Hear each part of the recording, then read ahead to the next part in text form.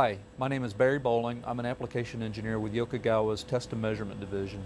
Today I'm making electrical measurements on this variable speed drive trainer, a variable speed motor drive paired with a three-phase motor. I didn't get very far though. You see, I ran out of channels. I needed at least 6 channels and this scope has only 4. Another issue came up too. This oscilloscope makes measurements referenced to ground only. It does not have any form of input isolation. So, as a requirement, I had to use these differential probes. While it is a great scope, it is not the best solution for making three-phase measurements.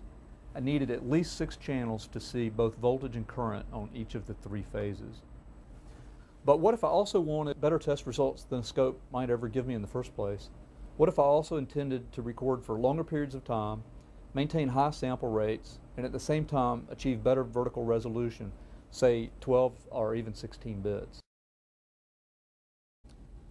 The ideal solution for this test is a ScopeCorder, and the DL850 combines the advantages of a digitizing oscilloscope with the power and versatility of a recorder.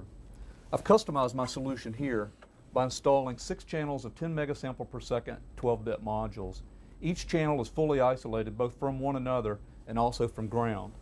I'm making line-to-line voltage measurements here, not ground reference measurements. My connections are easy too. I'm using 3 passive probes and 3 current probes. It's just that simple. Because of its high channel count, input isolation, and ease of use, the ScopeCorder is an ideal solution for making electromechanical measurements.